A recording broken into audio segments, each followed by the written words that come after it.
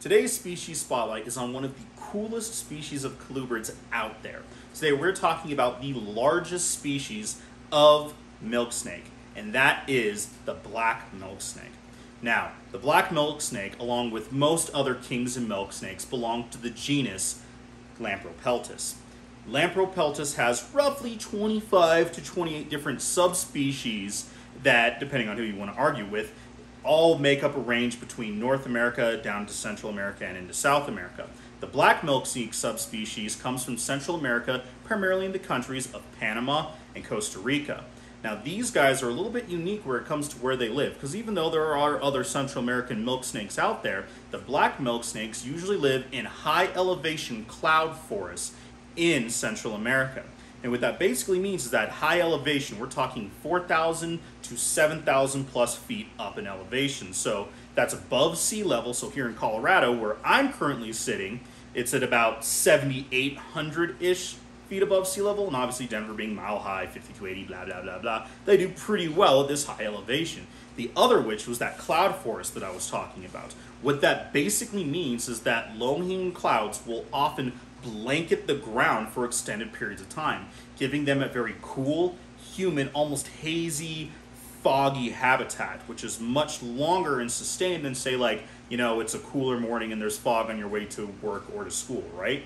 Now, that is a really, really interesting thing about these guys, and we'll come back to that later down in the video.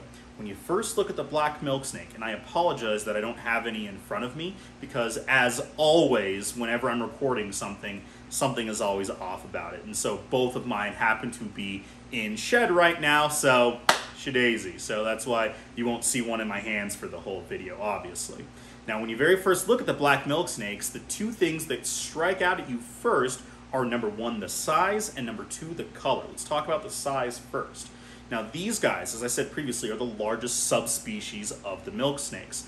They average 4 to 5-ish feet in length. However, they very often can achieve lengths of 6 feet.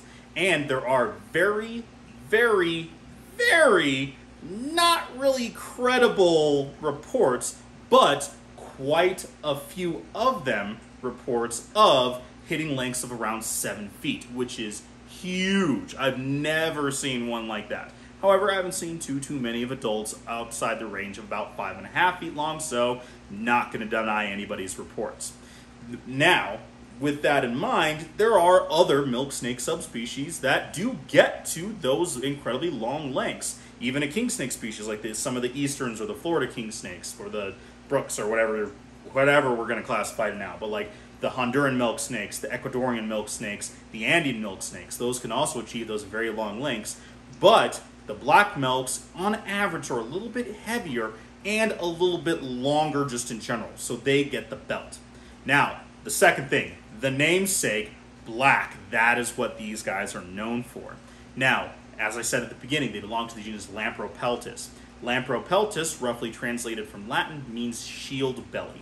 And that alludes to the incredibly high iridescence or the shine of their belly scales. And obviously there's a large amount of iridescence on the rest of their bodies as well. And they do absolutely have that.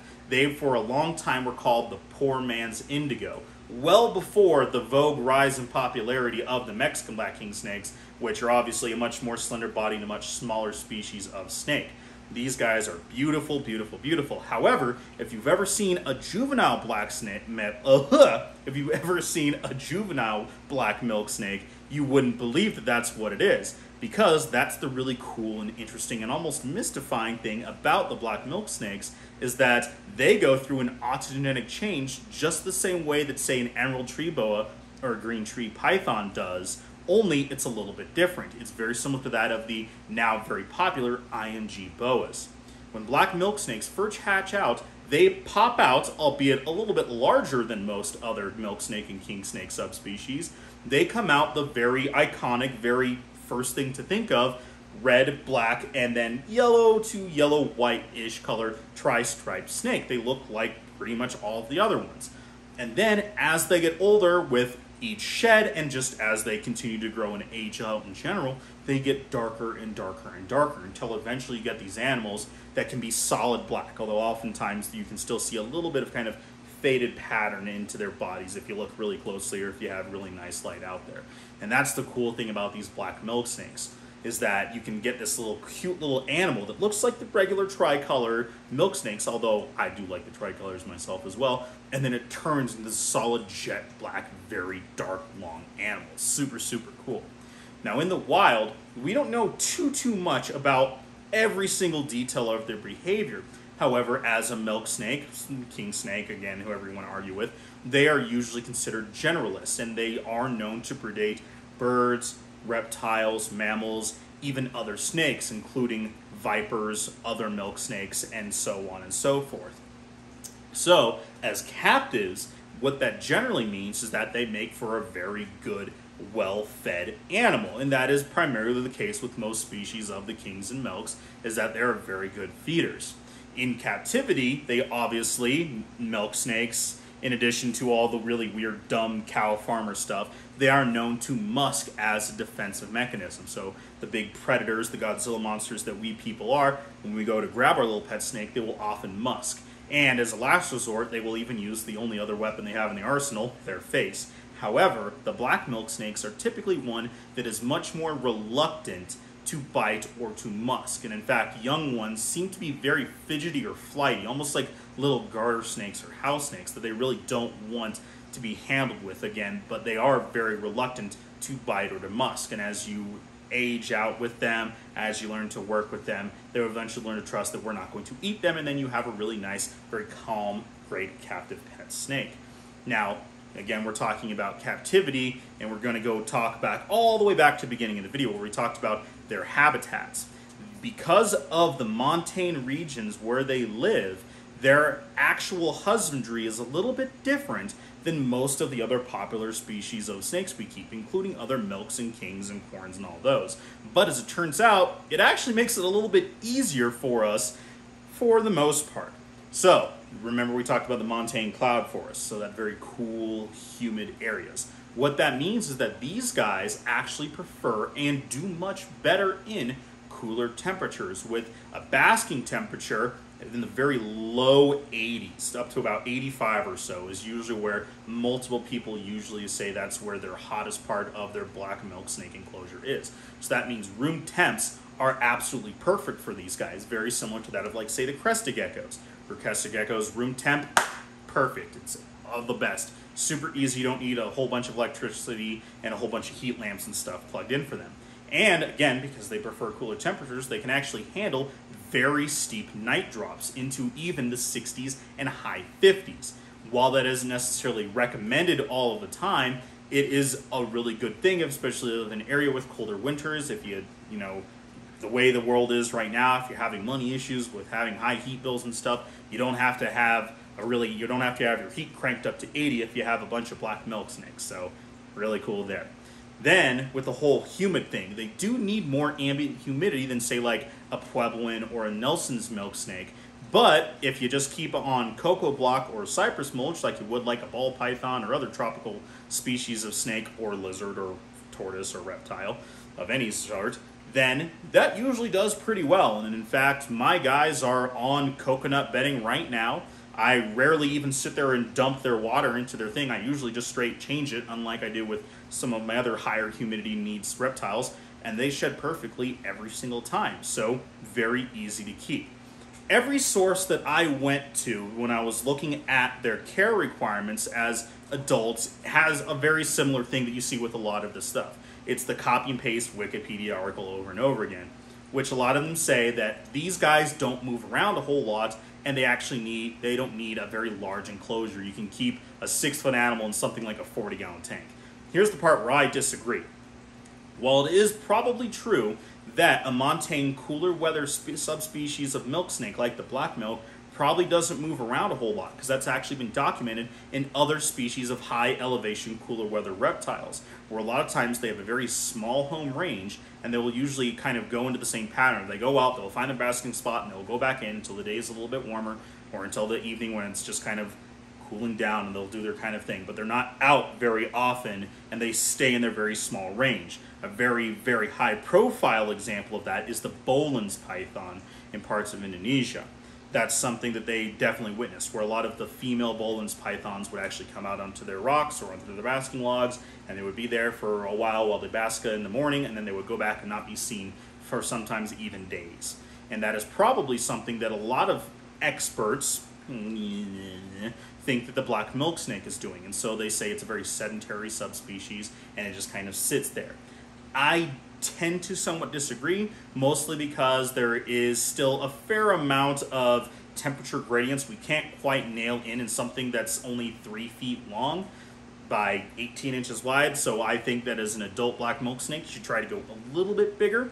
Again, you don't need the incredibly large, high basking spots that you say would need for like a ball python or a boa, or God forbid a bearded dragon, or even a woma python. So easy room temperatures, cocoa husk bedding, and unless you live in an area that's very dry, you may not even really need a humid hide, with the added benefit of cypress mulch, although it's never a bad thing to have a little bit extra spot for them to, if they want to choose to, have that as well. These guys are an amazing, beautiful species of snake. Their price has fluctuated a lot over the past 10 plus years or so.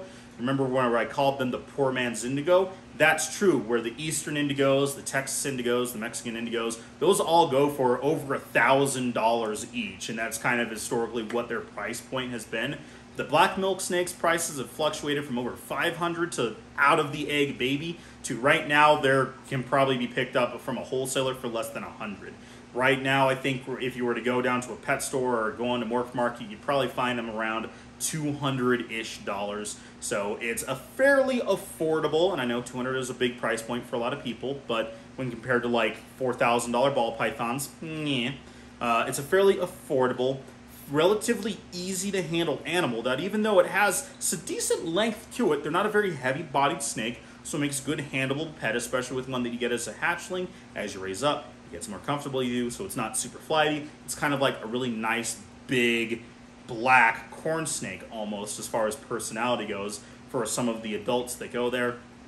I know some people can get turned off by it's like, I got it because it's so bright and colorful, and then it just turns black, but that's kind of a lot of the appeal for these guys as well. So let me know about your guys' opinions on the black milk snakes. I've kind of heard a little bit of everything, but I'm always welcome to hear what you guys think about these guys, if you think they're really cool. My pair have another couple years to grow. The black milk snake as a whole is a fairly slow growing colubrid, to where typically they're not breeding until their 4th, 5th, sometimes even 6th year. Unlike with corn snakes, there's this thing with breeding called the rule of 3, which is 3 years, 300 grams, 3 feet. These guys, it's a little bit longer because they're a little bit slower growing, probably due to the fact of the climates where they originate from. Cooler temperatures, less periods of activity, or shorter periods of activity, I should say, which doesn't allow for rapid growth very quickly. So, hopefully you guys enjoyed today's video. I always love talking about these really cool species of colubrids. Hopefully I'll have more regular scheduled reptile content. In the meantime, I hope you guys are also enjoying my little fun series. It's been a long day, I apologize, of introducing all of my other species of snakes. And then again, because I haven't mentioned it for the past couple, if what we're trying to do is eventually hit 10,000 subscribers. At 5,000, which we're getting pretty close, we're going to do a full property tour. We're going to show, I don't know if I'm going to sit there and go tub to tub to tub, hence the point of the series of all the different individual animals, but I'll show you this entire building that I'm in, including the cool weather room. Then you show you outside, so as you've seen in a lot of my posts lately, I've been talking about the puppies and the livestock and everything like that. You'll get to see all of them, the pond, the whole property tour. So share, subscribe, please, please, please. And then at 10,000, we're going to do an animal giveaway. So just as a reminder for everybody else, again, hope you enjoyed today's video. Thank you all so much. If you want to check out more of this content, you can check out the playlist of you can check out the Species Spotlight playlist right here. I'm sorry, I'm gonna have to take a break after this. That you can check this out. There's over 60 different species in there. Starting to go back and visit. See, some of the previous ones that I did 3 years ago, because I'm getting a little bit better, this part notwithstanding, but presenting some very nice, clear, and consistent information for you guys. So again, hope you enjoyed the video, hope you're having a great day, and we'll check you next time.